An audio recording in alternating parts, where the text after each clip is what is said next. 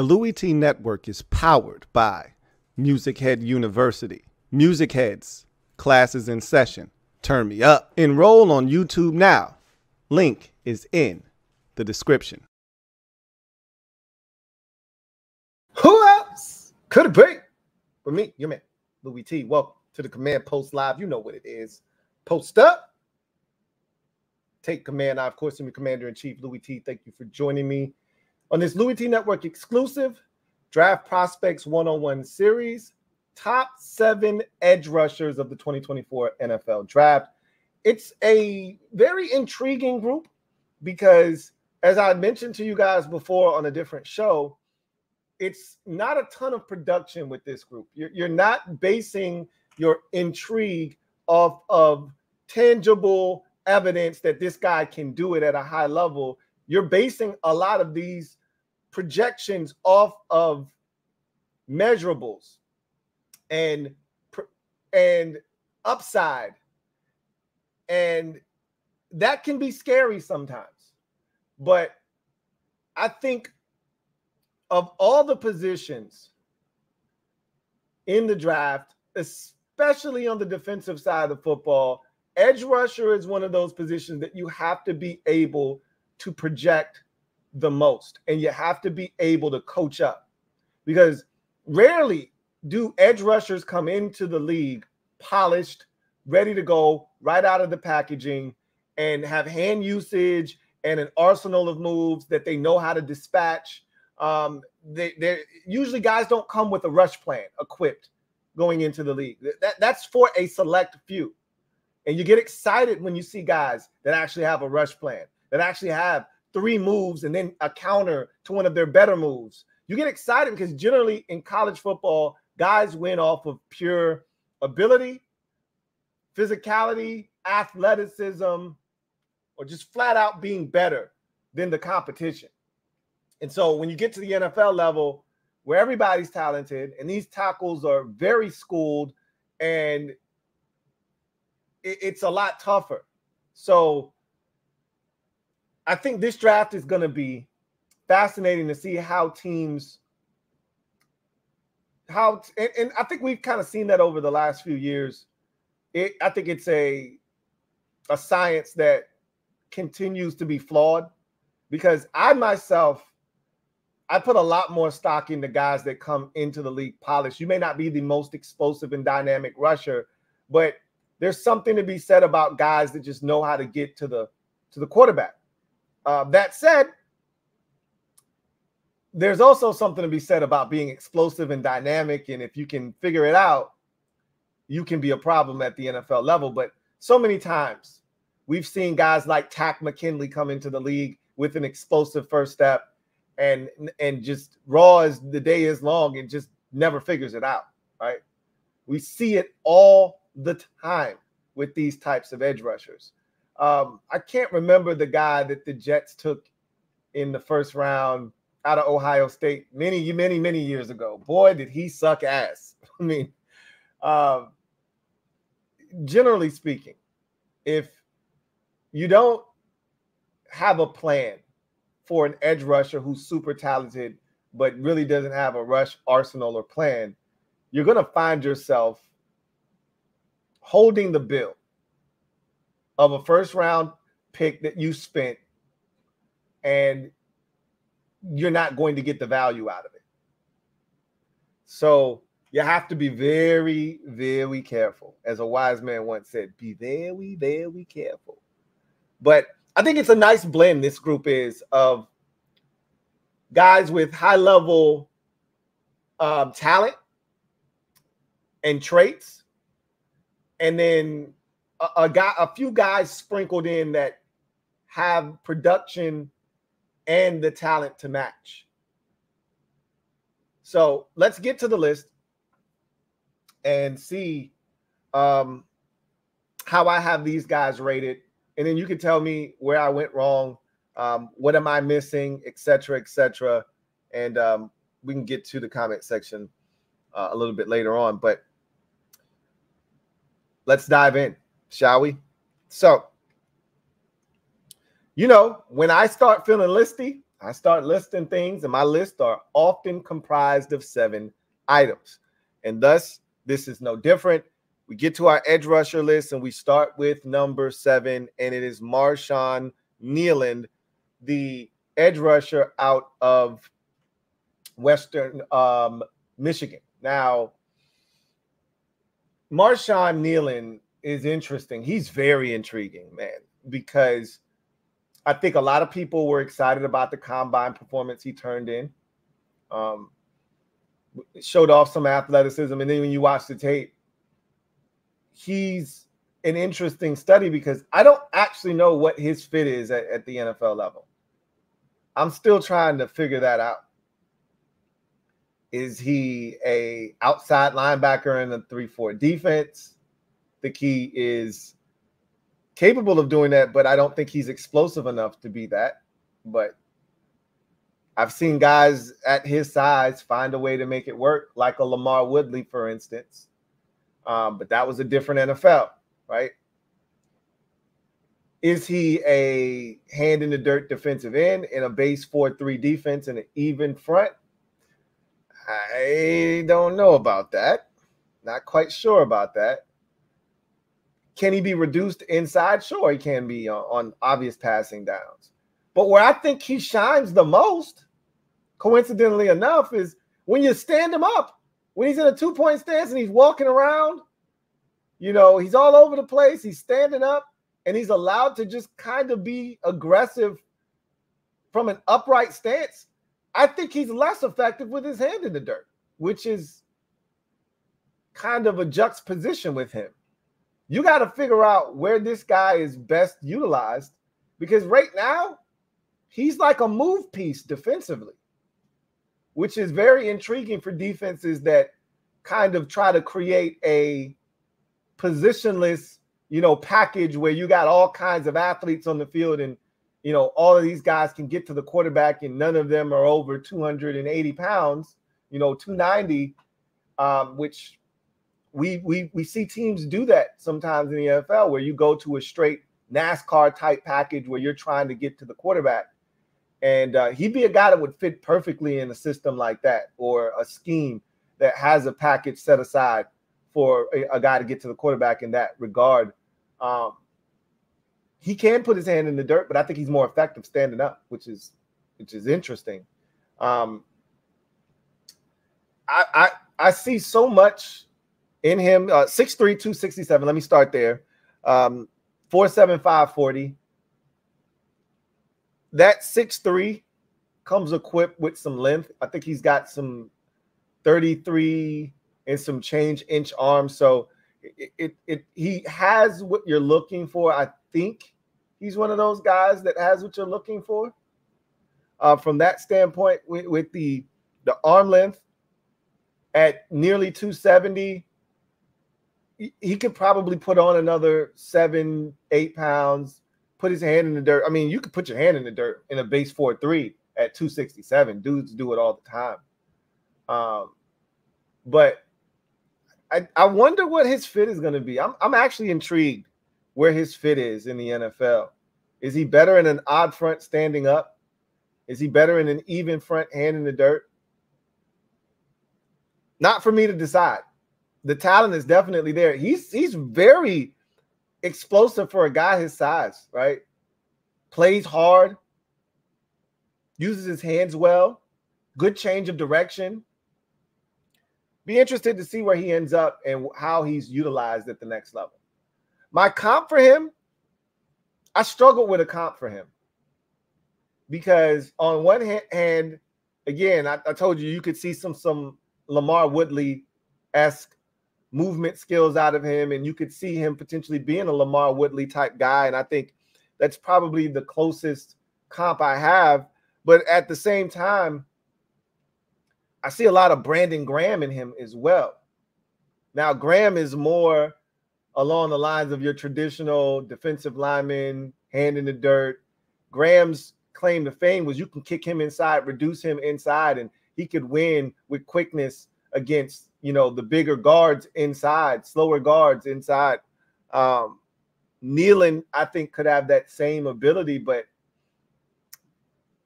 at 267 pounds, you can only get away with that in a package where it's an obvious passing situation and you're trying to create mismatches, right? So kneeling is interesting. Kneeling is interesting. I want to see where he ends up. So he's number 7 on my list. Coming in at number 6 is Chop Robinson. 6'3", 254 pounds. The junior ran a 4.48 which is absolutely blazing at the 2024 NFL Scouting Combine. We know Penn State is known for producing high-level athletes, if nothing else. Guys that come out of Penn State, and I've talked about this numerous times, I don't know who their strength and conditioning coach is, but whatever he's being paid isn't nearly enough. If he's not the highest paid strength and conditioning coach in the nation, then he needs to fire his agent and renegotiate, because what he's able to do with these athletes is ridiculous. But Chop Robinson is a guy that I think is going to be polarizing in this draft. And we've talked about, could he slip in the draft? Very possible, because the production just simply is not there. However, upon saying that, at this position, and this is why I mentioned this at the top of the show, this isn't about production. You'd love to have it, but it's not a necessity when you're talking about edge rushers, because of the nature of the position and the level of athletes that exist in college football. Sometimes you just want the blank canvas, the guy with the athletic profile and the tools necessary to get it done, and you'll figure out the rest. That's where coaching comes into play. I had somebody tell me that Chop Robinson is Micah Parsons, and I laughed. Like, you shitting me, right? Like, there's no way he's Micah Parsons. Like, from an athletic profile standpoint, sure. Size, he's bigger than him. Speed-wise, I think Michael ran a 4.3 something, though. He ran something ridiculous. And Michael was like 240.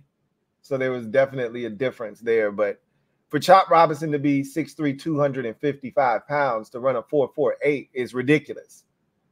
But there is absolutely zero skill involved in what Chop Robinson does as a pass rusher. Now, he's explosive, he's dynamic, and that first step, there's a rep. I'm trying to recall the game that I was watching. And I think it was Michigan. And there's a rep where he blows right by the tackle before he even gets out of his stance.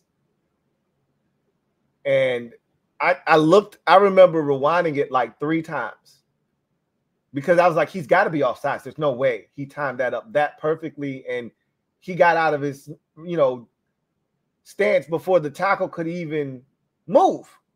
And he was already by him. And it was at that point where I said, that right there is why Chop Robinson will probably be drafted in the first round. It's that play right there in particular, because you can't coach that. It's that type of speed that's going to scare a tackle shitless into opening up those hips and opening up that gate to the inside. And if he can just come up with a counter, a Euro step back inside, a crossover, anything, a swim, a quick swim, a spin, anything that, because he's so explosive to the edge, you're going to have to get out of that stance and get ready. And if you can then counter off that, if he can find a way to just, look, you've got a fastball. If you can just get one pitch off of the fastball, he's got something. He doesn't use his hands that well. He's not great in the run game. I've watched this guy get devoured and swallowed up in the run game. There's a lot there to tap into, but you got to figure out how you want to utilize this guy and what his best role and fit is at the next level. Because as a base, 4-3 defensive end, I don't see it. I think he's more of a fit in an odd front as an outside backer. Think you can unleash him there, and he could be problematic in a situation where he's standing up, rushing from a 2-point stance. But I think he's scheme dependent. I think he is a guy that needs to be in an odd front, needs to go to a Pittsburgh, needs to go somewhere where he's going to have a chance to stand up on every snap and rush from as an outside backer. You know, I think that's where his calling card at the next level is probably going to be. I don't love him with his hand in the dirt. But when you watch him be explosive, a lot of it comes with his hand in the dirt. But he's not good enough against the tackles and those guards in the run game. That's why you want him in an odd front, because you want him taking on tight ends. I like that matchup a lot better than I do him going against a tackle. You want him going against that tight end. So, again, super toolsy, tons of explosiveness and athleticism, limited production, and next to no skill whatsoever involved in what he's doing right now. Coaching is of the utmost importance when you talk Chop Robinson. My comp for him is Vic Beasley coming out of Clemson. Remember, Vic came in super explosive, dynamic. Now, the difference was Vic came in with all kinds of collegiate production. He was ready to go right out of the packaging. With the word go, he was ready at the NFL level. But he never really materialized into what we thought he was going to be. But he did have that one season in like 2016, did Vic Beasley. He did have that 1 year. You can't take it away from him. Led the NFL at like 15 and a half sacks. There is that 1 year, and it could be in there with Chop Robinson too. Could be in there with Chop Robinson too. We'll see what happens. But he's my 6th best rusher in this draft. People are going to fall in love with the explosiveness and the dynamic ability. I need some sort of skill. I need something. I've seen too many guys come in this league who are explosive, who can get up the field with no sense of direction, no ability to stop the run, and those guys don't last very long. And that's Chop Robinson right now. That's Chop Robinson. So we'll see what he ends up being. Number 5, sticking with the Robinsons. Meet the Robinsons. It's Darius Robinson. Edge rusher from Mizzou, 6'5", 285, ran a 4.95 40. He's a little bit different. He's cut different. He's built different. And he's, again, scheme dependent. Can you put him with his hand in the dirt and an even front as a base 4-3 defensive end? Sure. Sure you can. But he's going to be better suited to go somewhere where they're either going to move him around, allow him to play inside and outside. Maybe he'll be able to capture the edge at the NFL level as a base, 4-3 defensive end. But I think where he'll probably find his best success is in an odd front as a base 3-4 defensive end, as a 5 tech, and somewhere like Baltimore, like Pittsburgh. I think he'd be better suited for a team like that. But somebody may give him a chance to be a base 4-3 defensive end. Obviously, he had his best season of his career when he was finally kicked outside and given an opportunity to rush as a defensive end. But I still think he does his best work as a defensive tackle, as an interior guy that can capture the edge against guards, quickness inside, winning against those guys who aren't as fleet of foot, who don't have the twitchiness inside. So if you are going to draft him as a 4-3, defensive football team, then it has to be a team that has the ability to kick him inside, like a San Francisco 49ers, for instance. He'd fit perfectly in what they do defensively and schematically. He'd fit really good in what they ask their defensive tackles to do. And so I'd be interested to see where he ends up. I will say that upon watching more tape of him, he was a little bit more impressive than I gave him credit for. Still not my cup of tea, but he's definitely a guy that has some ability and can be a difference maker at the next level if, again, put in the right position to succeed. My comp for him right now is Dayo Adangbo.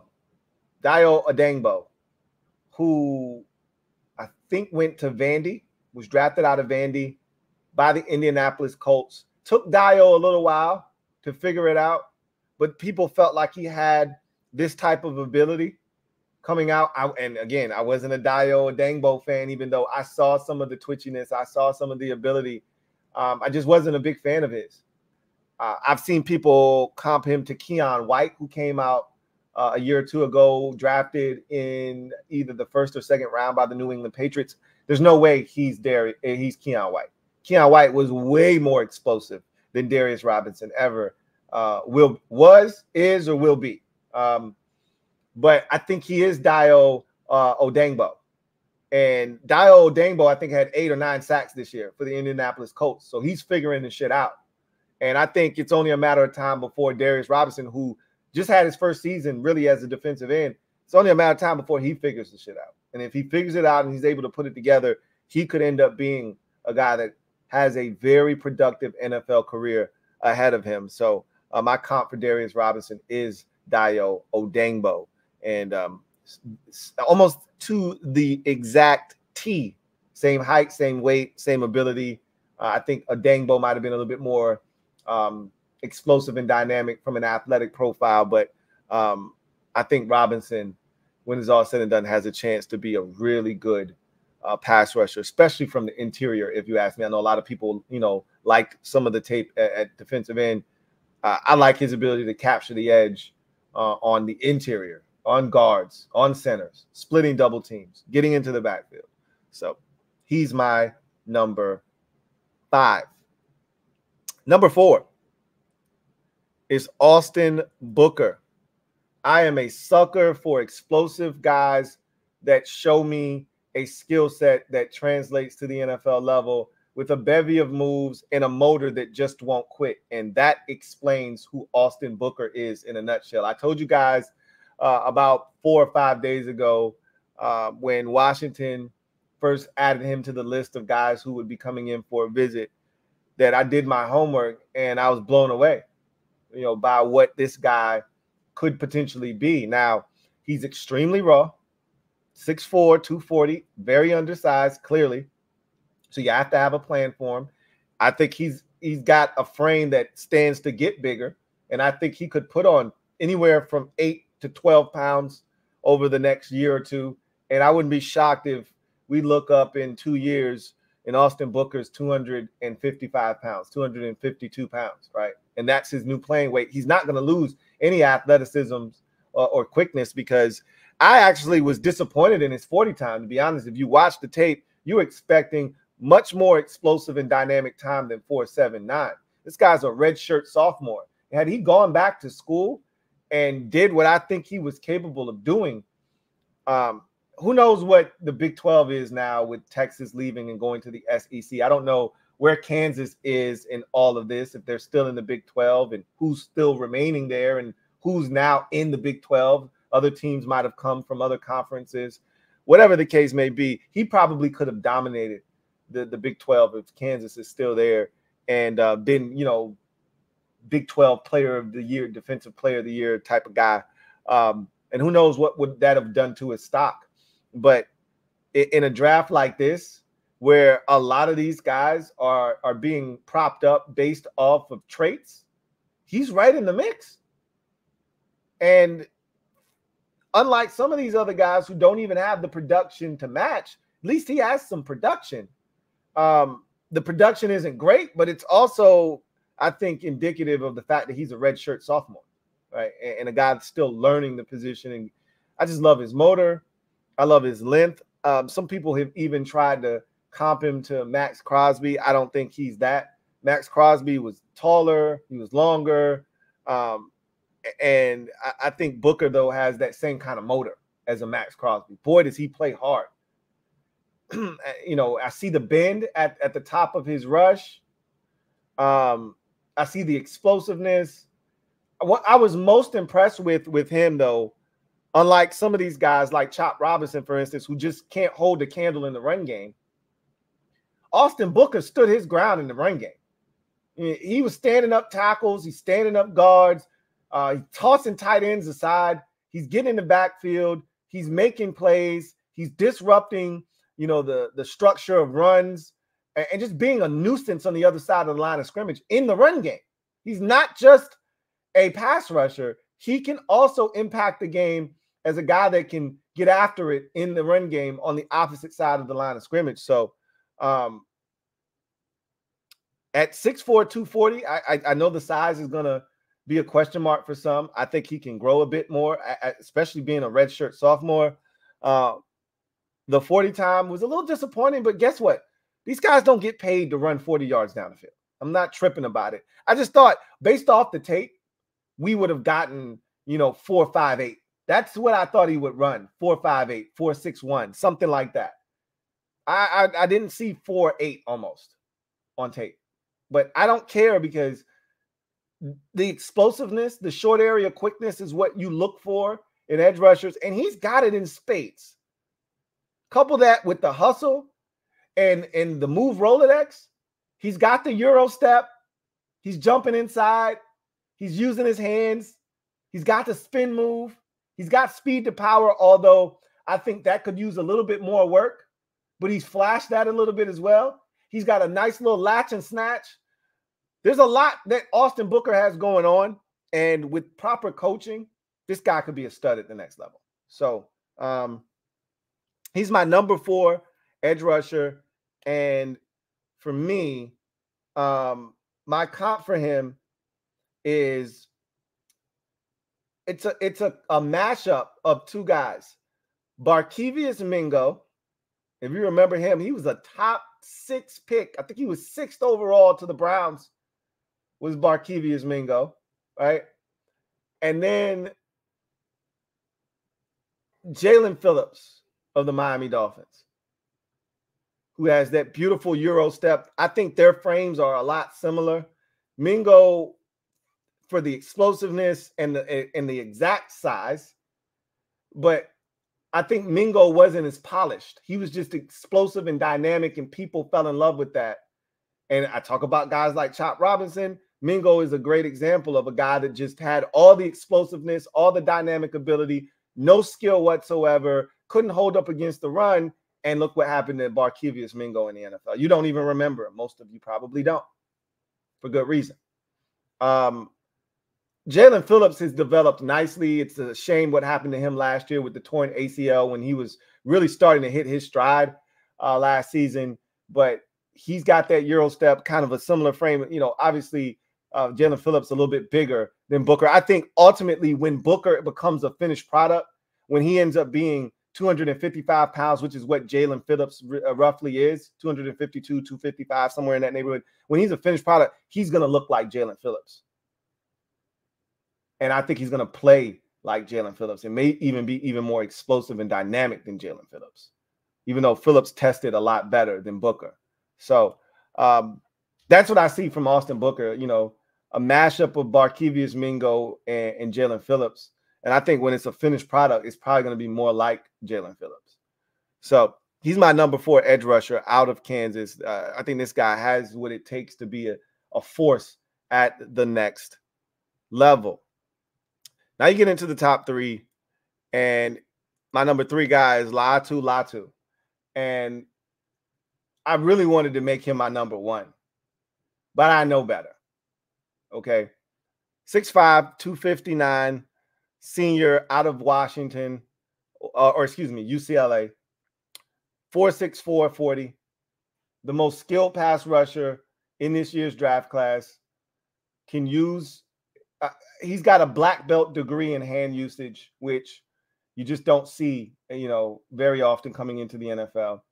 That's going to benefit him greatly at the next level, I may add. He's got a nasty Euro. I think the coaching staff at UCLA, whomever was teaching those edge rushers, they did a phenomenal job. There's another guy coming out this year in the draft as an edge rusher, Gabriel Murphy, out of UCLA, who also has a vicious, flavor delicious Euro step where he gets inside of guys and he's very slippery, right? So both of those guys have that same type of trait. The difference is Latu is much bigger, much more physically imposing, can stand up in the run game, set a physical edge. can use speed to power, and you can move Latu around. And so his ability to get to the quarterback is very refreshing. It's fun to watch. And obviously the medical was huge for him at the combine. I think he got a clean bill of health because of the neck injury that he sustained. He missed an entire year of college football due to a neck injury. He was not cleared at UW. So he transferred over to UCLA, and he's really blossomed into a big-time pass rusher. And I think the sky's the limit for this guy at the next level because of his skill. He's the most skilled pass rusher in this year's draft by far and away. It's not even close. This guy, what he does works at the NFL level, and there's proof of it. There's so many guys. Like, I've seen comps to him of TJ Watt. I can't co-sign that, right? But he's not that far away because of Watt's hand usage, Watt's relentlessness, and his ability to get to the quarterback and still play the run and be disruptive in that way as well. A lot of people, liken him to TJ Watt. I think that's a bit aggressive, right? But what I do see is Trey Hendrickson, all right? And even Trey Hendrickson doesn't have the body flow and the silky smoothness of a Latu in terms of movements. But Trey Hendrickson's hand usage is second to none in the league. And it's that ability coupled with his physicality that allows him to win. And Trey Hendrickson, if I'm not mistaken, was second in the NFL this year in sacks. And he's had 3 seasons, I think, of over 14.5 sacks. Has Trey Hendrickson, I think he had 17.5 this year, only behind TJ Watt's 19. So when I tell you that he's Trey Hendrickson, he's not TJ Watt, but he's Trey Hendrickson, the 2 guys that led the NFL in sacks this season, that goes a long way in telling you how good I think Latu can be at the NFL level. So he's number 3 on my list. One of the few guys that has production and skill to match in this year's draft class. You're not going to find that combination too often in this year's draft class, but Latu has it in spades. So one of my favorite players in this year's draft class all together. Get to number 2, and it's Dallas Turner, the Alabama edge rusher, 6'3", 247-pound junior, running a 4.46 40. So right away, the 4.46 should jump off the screen at you at 6'3", 247, similar to Chop Robinson. The biggest difference is Turner has more bend. He plays with better leverage and more power. He can be disruptive in the backfield, in the run game. Now, and he's got some production to match, right? This is a guy that played in the SEC, the toughest conference in football, and he's putting up numbers. So that's the biggest difference. He came in as a freshman right out of the gate and putting up 8 sacks. So you already knew what this dude was about. Athletic freak, slippery, slimy, has that Gumby type bend to him around the edge that you just love to see. I think that he has a chance. He still needs some coaching, right? He's still raw. Still doesn't really use his hands the way that I think he could. Still doesn't have a rush plan. He's just winning off of pure athleticism. And he's a boom or bust prospect to me because he could easily come in here and be one of these dudes with all of this athletic, prowess and all of these, athletic gifts that he's been blessed with, never put it together from a skill standpoint, a rush plan standpoint. And he could just be one of those guys that thinks he's going to come into the NFL and win off of pure explosion and speed. And you get the right tackle in front of you, they shut that shit down, right? But he's different, right? In terms of his explosion and athleticism, it's next level when he's able to hit top gear, and he's got the ability to bend that corner, flat angle, get down to the quarterback, and his closing speed is what separates him from any other edge rusher in this year's draft class. His ability to close once he gets a lane, ridiculous. And so he's a problem with that swim move, knifing into the backfield. He's a problem with that speed that's going to force you to have to open the gate. And then he's got the ability to go inside and take advantage of that gate being open. And so You put all those things together, the explosive nature, his ability to do it with his hand in the dirt, standing up, the ability to play the run, be aggressive, get after the quarterback, and then just the things you can't teach, that pure explosiveness, that first step, that 4.46, that closing speed. You put all that together. He's got length as well. Dallas Turner, to me, is the number 2 edge rusher in this draft class. And the comp isn't really hard. This is low-hanging fruit. I don't care. It's too easy of a comp to deny it. He's Brian Burns coming out of Florida State. He's Brian Burns in the NFL. Now, again, we haven't seen Brian Burns explode yet, to me, on an NFL stage, really, right? I think he's had one solid NFL season, but I don't think we've seen that 14. I know we haven't seen that 14.5 sack season from Brian Burns. The Giants are banking on the fact that that's coming down the pipeline, but he could easily, I'm talking about Brian Burns, could easily never reach that plateau, and he could be a 9.5, sack type guy, which would be okay, but that's not what the Giants are paying him for. And Dallas Turner is going to be drafted, much like Brian Burns was, right in the middle of the first round. I think Burns was the 15th pick in the draft or something along those lines. Dallas Turner is going to be right in that same neighborhood. If not, I think if he gets past 8 at Atlanta, he'll find himself somewhere in that middle of the first round, 13, 14, 15, somewhere in that neighborhood. So he's Brian Burns. We'll see if he continues to develop and is able to come in the league and tear it up like he did in the SEC. But all the tools are there. Everything you need for him to turn into a stud at the next level is there.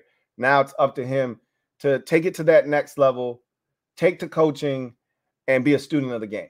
He can do that. He'll have probably the highest upside of anybody in this year's draft class. And then, of course, you know who number 1 is. Jarrett Verse, edge rusher out of Florida State, 6'4", 254 pounds, senior, ran a 4.5 840 at the combine. Jarrett Verse, for me, the reason he's number 1 is because I don't see a way he can fail at the NFL level, barring injuries or anything like that offsetting his career. If he's healthy, he's at bare minimum going to be a solid 6 to 8 sack a season type of contributor, right? You might not look up and he'll have 4 or 5 double-digit sack seasons. You may not get that out of him. But what you are going to consistently see throughout his career is in his first season, he had 6.5. In his second season, he had 8.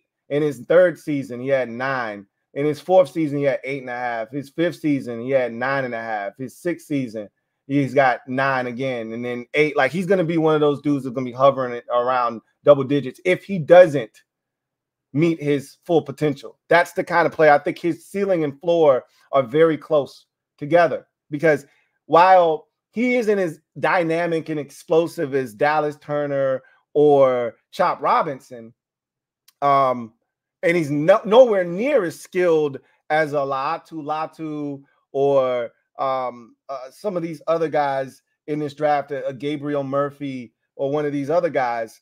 What he is he's a brute. He is physical. His hands are heavy. He sets a physical edge. He's a dominant run defender. He can get after you. I've seen him take tackles and put them on their ass, the fat part of their ass, off of a straight bull rush. He wasn't looking to go speed to power. They knew a 2-hand bull rush was coming, and their ass was still on skates, holding on for dear life. Okay? He's that kind of physical brute. And it's that kind of physicality that's going to win out for him at the NFL level. But he's still fast enough and explosive enough to beat you with speed. So you have to look for it. And the minute you start clocking that speed, that's when he gets into your chest with that power. And there ain't a damn thing you can do about it. I've seen him take grown-ass men and make them look like little boys with that physicality. And it reminds me of the guy that I'm going to comp him to, which is Khalil Mack. I remember Mack coming out of Buffalo and just the sheer physicality. I remember that Ohio State game, which is probably what got him drafted top 5 that year. that Ohio State game where he just went ape shit on the Ohio State Buckeyes, taking guys, tossing them out of the club, taking tight ends, walking them back 12 yards into the backfield. And what we've seen from Khalil Mack throughout the course of his career is can't block him with a tight end. He's elite against the run. He's physical. Hands are heavy. And that's everything that explains what Jared Verse is all about. Physicality, heavy hands, the ability to be a physical monster up front, enough speed to threaten the edge, to get you looking for that. And then the minute you do, that's when you get the power and you're not ready for it. And the consistency with which he played in his collegiate career, the same thing I'm telling you. I think there was a 6, an 8, and a 9, you know, an 8.5, a 9.5. That's what he's going to be at the next level potentially. And if he maxes out and he's able to learn how to use his hands a little bit better, develops maybe a spin or a counter, because really he doesn't need a counter because the counter is the power, right? The speed outside threatens enough to where you look for it, and then the power is the counter. So if he just masters that, he's a problem already. Get one more move, learn how to use your hands, and he's a double-digit guy at that point. And that's why, for me, Jared Verse is number one, because he won't fail at the NFL level. He won't fail. I can't say the same thing for Dallas Turner. I can't say that Latu, you know, will be successful. I think he will. I feel really good. I'd bet money that he will, but I can't say that with 100% certainty, barring injury, if he's healthy, Latu is going to succeed. I can't say that Austin Booker, who I love, one of my favorite players in this draft, along with Latu, is going to succeed. I can't tell you that either of the Robinsons are going to succeed. I'm telling you right now, Jared Verse is going to succeed. On what level? That I can't say. Will he ever be elite or dominant? Maybe, maybe not. Who's to say? But I can tell you what he'll be. He'll be Preston Smith from a statistical standpoint. Let's look at what Preston Smith's done throughout his career. And I bet you it's the same type of thing that I was talking about from a statistical standpoint. So Preston Smith, rookie season, 8 sacks. Second season, 4.5 sacks. Third season, 8 sacks. Fourth season, 4 sacks. Then goes to Green Bay, 12.5 sacks. The next 12 sacks, which is a career high. That's the only season he's had double digits, right?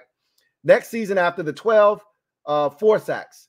Then 9 sacks in 2021. 8.5 sacks the next year. And then 8 sacks a season ago. That's what Jared Verse is going to be, right? May not knock your socks off with this ridiculous production like Latu may do, where he's going to have multiple 14, 13.5, 16 1-year type seasons, or Dallas Turner could have if he, you know, morphs into Brian Burns 2.0 and actually, you know, develops a game and ends up being this dynamic edge rusher. That may never be Jared Verse, but what he is going to be is a consistent quarterback bagger. Year in, year out, you know you can pencil him in if he's healthy for anywhere from 7 to 9 sacks on the season, similar to Preston Smith. Khalil Mack is my comp, because if he maxes out his abilities, he'll turn into Khalil Mack, and he'll be a guy that'll be getting double-digit sacks on a regular basis. So that's my list of edge rushers. So let's get to the comment section and see what you guys have to say about this list. Video channel, thank you for the super chat. Greatly appreciate you. Thank you for kicking us off.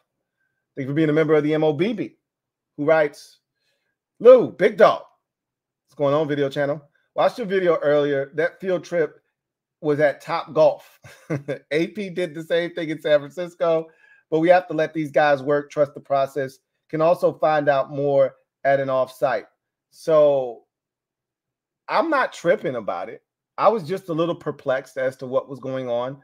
You know, afterwards, come to find out, this is a ploy that they've used in the past in San Francisco. And again, a lot of the things that he's brought over to Washington, they did in San Francisco. So knowing what I know now, I'm not surprised they're doing it. I don't know the level of effectiveness behind this because, you know, I saw people arguing about, well, you know, what's the results? And somebody's like, well, they got Brock Purdy. And I'm like, don't think for 1 second that they meant to have Brock Purdy be the guy that he turned into. Like, stop. Okay. They got lucky. If they thought Brock Purdy was that good, they would not have drafted him as the very last player in the NFL draft. Okay. So miss me with that. The more comparable app would be Trey Lance, right? And if they did that same thing with Trey Lance, and again, it's not like Trey Lance sucks like Zach Wilson does, where we can clearly say he played and he just isn't very good. Trey Lance's career has been marred by injuries, and so we still don't know if he's any good or not. We can't say that he stinks and that was a bad decision. He just got injured. And then Brock Purdy did what he did, and it is what it is, right? All I know is I'm going to trust the process, and I told y'all that in the video earlier. I don't know what the hell they're doing. I don't necessarily – this is also something I know. I don't know what they're doing, but all I care about is results. And if it works, great. I'm on board and I'm all for it. My thing is what we have been doing here hasn't worked, okay? I do know that. With 100% certainty, none of that has worked. And with that said, I'm open to any and everything at this point, okay? Nothing is out of bounds for me. Just caught me off guard a little bit. That's all. Wasn't accustomed to seeing, you know, a class trip, essentially, where everybody's invited. At least separate the quarterbacks from the rest of the group and give them their own time. But no, everybody's coming. So it's all good. If that's what they want to do, I'm not tripping about it. I hope it works. I hope it works. But I'm going to trust the process because, again, everything that we did here in Washington over the last 25 years was a mess. None of it worked. So I'm open for new, fresh, and innovative ideas because clearly the old stale shit that we were doing for the last quarter of a century wasn't getting the job done. So do whatever it is you feel like you need to do. I need this to turn into a winner. And I had to laugh at myself because every time I talk, you know, and it comes out of nowhere sometimes, but I get passionate because I want to win so bad, right? And at this point, I'm open to whatever is going to get us not just to win fast, but win consistently. I'm not looking for the flash in the pan. I want sustained excellence. That's what I'm after. And today, for some reason, I don't even know what prompted this. I just snapped. I don't know if you caught that in the video, but I just went off and I didn't even see it coming. Normally, I know when I'm about to go off, right? I can feel it. Or somebody has to say something that prompts me to then go off. I was just talking and all of a sudden, I just snapped. And I had one of those, I don't care, I just want to win type of rants. I just want to win. That's what I want so badly, so desperately. And I think this group is going to deliver. I really do. Like, I haven't felt this good about anything since Gibbs 2.0. You know, there was a brief fleeting moment where Shanahan felt like it could work in 2012. Then Robert goes down. And from that moment on, it was never the same. Never the same. I feel like this could work, but we gotta see what all of this, you know, manifests itself into. But I'm excited. Gonna trust the process for sure. Justin Evans, been a member for 4 months. Really appreciate you. My God, Justin writes, hey, Lou, appreciate you waiting for the late show. Something told me it was going to be a good game. I didn't want to interrupt and shit. I wanted to watch it my damn self. And I'm glad that I did wait because, boy, was that an entertaining game. Sucks that Zion couldn't make it to the finish line because I really, truly believe I would have gotten my wish. I was this close. I was over here singing some Ray J. If I had one wish, and I was this close to getting it. And then Zion does whatever he did to his leg, and he couldn't finish. And if he finishes this game, I don't know if the Pellies win. The Lakers might still win the game.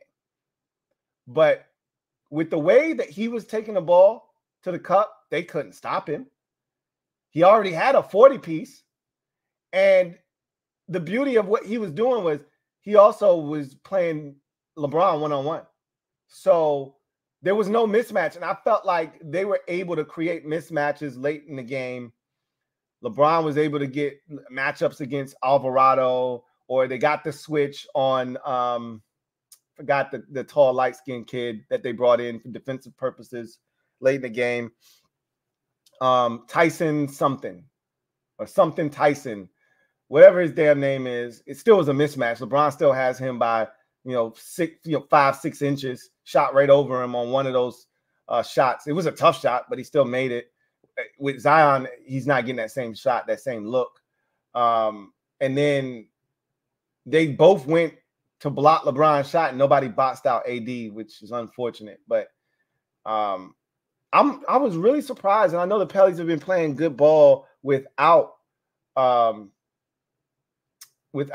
Ingram, but no BI down the stretch. Very surprising. I know he just came back and he wasn't having a great game. He had a great start to the game, but really surprised they didn't go to him down the stretch, because CJ McCollum was sucking ass in this game. And to go back to him, and I get it, he had been playing really well, and unfortunately, when they needed him the most, he came up with his worst game probably in the last 2 weeks, but still, he was ass tonight. Couldn't hit the backside of a damn barn. I would have gone to BI. To hell with CJ McCollum, because he won't hit on a damn thing. But it was a very entertaining game. I knew the Lakers were going to beat them. I told you can't ask the Pellies to do shit. And so now I think the NBA is going to get what they want, because I think the Warriors are going to get in now, especially if Zion's down. Whomever wins this game, Warriors and Kings, probably going to beat the Pellies if Zion has an injury that is going to keep him out of that game. They don't stand a chance without him, especially with BI still not where they need him to be. So the NBA is probably going to get their wish, sneak Golden State and the Lakers in the back end of this Western Conference playoffs. I don't know if it's going to make for a great series, though. I think OKC is going to wipe the floor with Golden State or Sacramento. Really doesn't matter. And the Lakers, I don't think they wanted the smoke. They just wanted the time off, right? Ensure that they're in the playoffs, get the time off, but they didn't want the Nuggets. They didn't want that smoke, but they didn't have a choice. LeBron's still dealing with a bum ankle. He's 90 years old. You don't want to play again on Thursday and then have to turn around and then play on Saturday, right? Win on Tuesday. Now you got 2 days off before you hit the practice, to hit the gym for practice and get ready for the Nugs. So this time off is going to be huge for an older roster like the Lakers. Big win for them. Thought they would get it done. Now let's see what happens in this 9-10 matchup. Christopher McLaughlin, thank you for the super chat. Greatly appreciate you. Thank you for being a member of the MOBB. My guy, Chris, once again, thank you for your generosity. Greatly appreciate you. My guy, Chris, writes, hey, Lou. What's up, Chris? Hope all is well with you and the family. Likewise, as always, hope you and the fam are doing great, wonderful, and splendid. He writes 2 questions. 1, how aggressive is Peters getting an edge rusher in day 2 for the future, having consistent pass rush issues? 2, with John Allen turning 30 next year, is it time to look for a future defensive tackle next to Payne? I've already said that if there was a stud defensive tackle sitting there staring you in the face at the top of the 2nd round, I would go ahead and make the move. I've been adamant about that. I don't know if Peter sees it the same way, but that's just the way I would attack it, right? Because I think Braden Fisk, there's a chance that both Braden Fisk and the Illinois defensive tackle, Johnny Newton, are both there. I'm pretty sure that they're both going to be there. Now, one of those two may not, because Byron Murphy is definitely going in the first round, and he may have some company. You know, one of those guys. I don't see both of those guys going in the first round, but one of those two guys may. But there's a chance that both of those guys, with Newton being injured and not really being able to work out during this draft process, that could drop his stock. And I think Braden Fitz was always a fringe first round guy, but more likely to be a second round pick. So at the end of the day, I'd be very interested in either one of those dudes, but I don't know if he sees it the same way. I mean, if you think about defensive tackle in particular with this team, that's pretty far down the list of, I wouldn't even call it a need at this point, but it's pretty far down the list of things you need to do. But I told you, I'm not about, capturing needs and taking care of quote unquote needs. I'm trying to get better as a football team, and adding talent is how you get better as a football team. You figure the rest out later. Just get the best football players that your picks can get you. And I think those defensive tackles are going to be of significant value towards the top of the second round. I do have a declaration for you guys real quick, and then I'm going to get to the rest of your comment, Chris. I just need to say this before I forget it, because I will forget. I got a guarantee for you guys. I guarantee you that if Washington doesn't trade back into the first round, and I may have said this already, so pardon me if I have. Charge it to my head, not my heart. All right. If Washington doesn't trade back into the first round, and you obviously won't have a tackle at that point at 36, and Jordan Morgan, the tackle out of Arizona, is still there, I guarantee you Washington selects Jordan Morgan at 36. I'd bet just about any amount of money that takes place. So I'll say this once again. If Washington doesn't double back, go back into the first round for anything, doesn't necessarily even have to be a tackle. It could be an edge rusher, it could be a tight end. We've had those discussions already, but the likelihood is if they're going back into the first round, it's for protection for that quarterback that they selected number 2 overall. If they don't find themselves going back up into the first round to get said tackle, and they get to 36, their first pick, the first of 2 in the second round, and tackle Jordan Morgan out of Arizona is there, I guarantee they take him. I'll say this. I told you I'm not the biggest Jordan Morgan fan, and I'm not the biggest fan of guys coming off of injuries, ACL tears, things of that nature, but he was able to successfully return in 2023 and play well. So hopefully that's behind him. But watching these edge rushers, the best edge rushers resided in the Pac-12, hands down, no questions asked this year. If you're going through my list, there are 1, 2, 3, 4, 5 of my top 15 are Pac-12 edge rushers. So I think no other conference has 3. Because Penn State has 2 in the Big Ten. And I think that's it for the Big Ten. So Alabama has 2. And then Chop Robinson makes it 3. Or Darius Robinson, makes it 3. For the SEC. So the Pac-12 had 5 of the top edge rushers in the draft. So to me, it was so easy to watch Arizona tape over and over again, because when you started watching these guys, how did they do against Jordan Morgan? How did they do against Arizona? And Morgan, for the most part, held his own. My biggest knock on Jordan Morgan, and I think I said this when I broke down the tackles in the draft, But my biggest knock on him is he doesn't anchor well. You can get into his pads, you can bull rush him, and you can put him on skates a bit. Now, a lot of times he stops the bleeding eventually before you ultimately push him into the quarterback.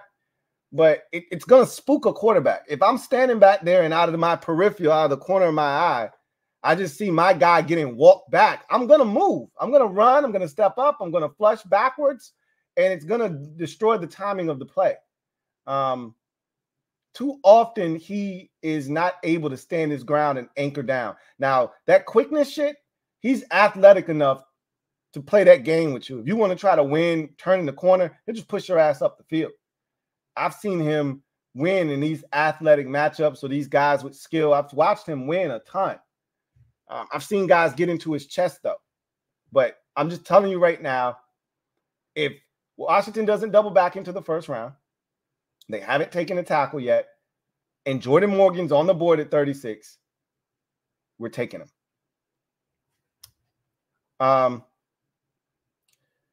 You also asked, how aggressive is Peters getting an edge rusher in day 2 for the future, having consistent pass rush issues? I think that he's shown us through these visits and what we've been told, and we're going to put this theory to test this year, right? Because all of this is brand new to us. Chef P is new to us.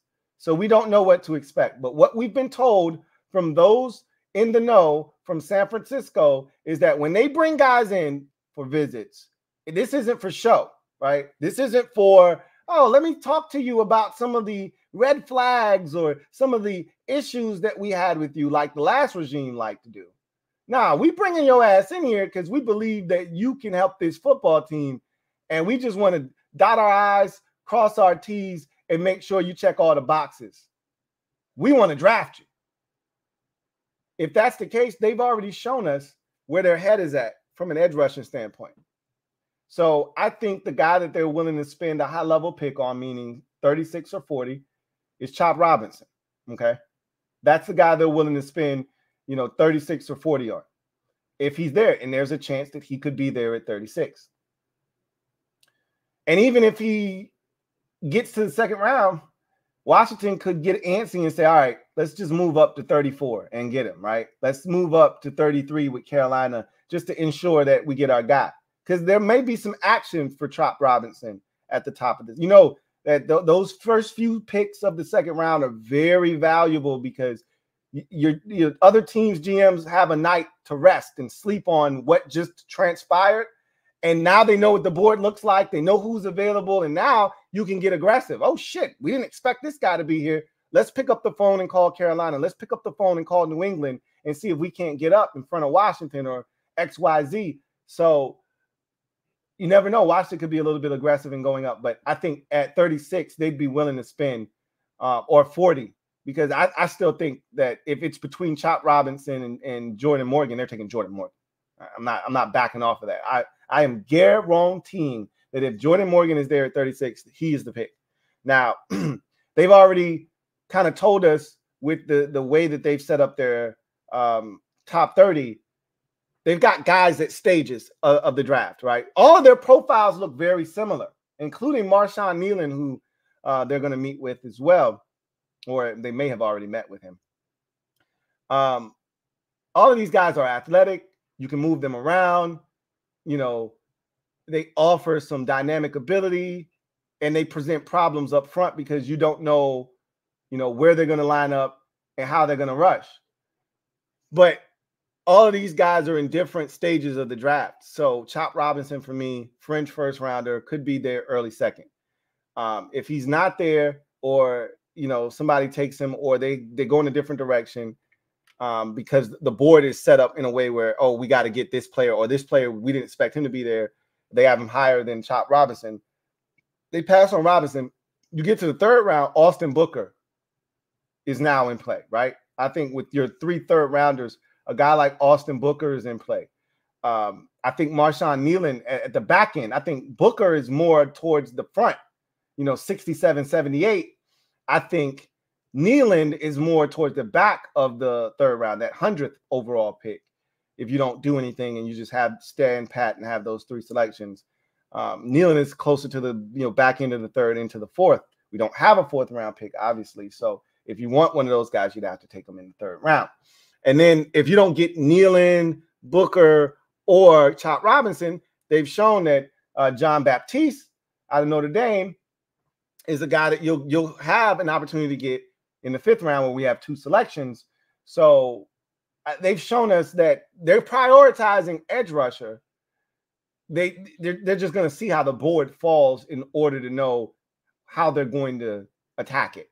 But I think he's prioritizing it. And again, I told you, don't be fooled by the amount of activity at defensive end. We had none. Okay? We had none. So they had to be aggressive. Unless you count Andre Jones Jr. and KJ Henry, we had no edge rushers coming in to this process. Just 2 guys that were rookies a season ago who didn't show any ability to be anything other than, fringe roster backups, right? Guys that are barely hanging on to the roster. Neither one of those guys showed me enough that they have to be on the team this year, okay? So them signing 4 guys was literally them replenishing what was a fully bare cupboard, okay?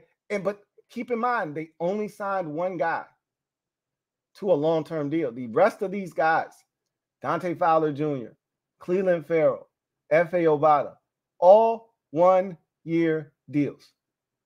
So understand that you'll be right back in this same position next year if you don't draft a guy. So I expect them to take a guy. And the beauty of taking a guy this year is that if you take an Austin Booker who may not be ready to contribute on an every down, snap in, snap out basis at 6'4.5", 240, you want him to bulk up to 252, and he could do that by next year, but he can still be on the field, right? In certain packages and situations, situationally, you can get him on the field, but to have him play 1st, 2nd, 3rd down, he's not ready to do that. You don't have to do that in year 1, right? So you can draft him. You can have him learn. You can have him get in the weight room, get stronger, not lose the athleticism.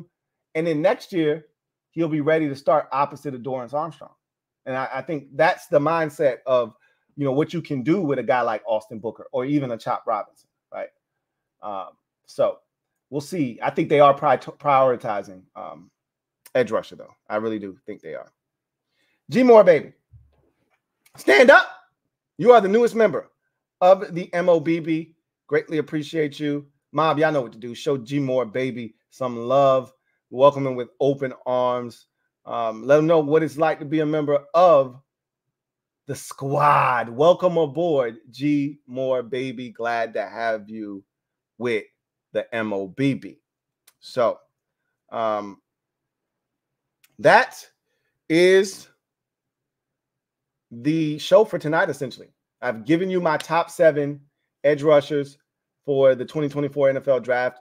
It's an interesting group of edge rushers. Like I said, there's a healthy mix of guys with tons of raw ability, but not the skill that you would like, nor the production to match. There are some guys that have some skill, have a little bit of production that gets you a little excited. There's some guys that don't necessarily fit the traits mold, like a Muhammad Kamara doesn't fit the prototypical NFL edge rusher, doesn't have the length, doesn't have the size, but he's a worker bee. He's a guy that is relentless. He has an athletic profile. He has the production to match. Does that trump the lack of length and the lack of size and, the lack of, like a true game, right? Because he's more of a brute force, try hard, secondary rush, relentless second effort sack guy, right? He cleans up those sacks. Some team may fall in love with that, some team may fall in love with that. So anyway, I digress. That's going to do it for me, your man, Louie T. Looking forward to chopping it up with you tomorrow on the Louie T Network podcast. Probably will do that at night tomorrow as well. Kind of let these do it in this, probably in the same window allow that first game to take place, come on afterwards, and then jump in right in the middle of that that interlude between the first game and the second game. So that's probably what we'll do. And then we have and then we'll be back Thursday for the command post. It's going to be a big show on Thursday night.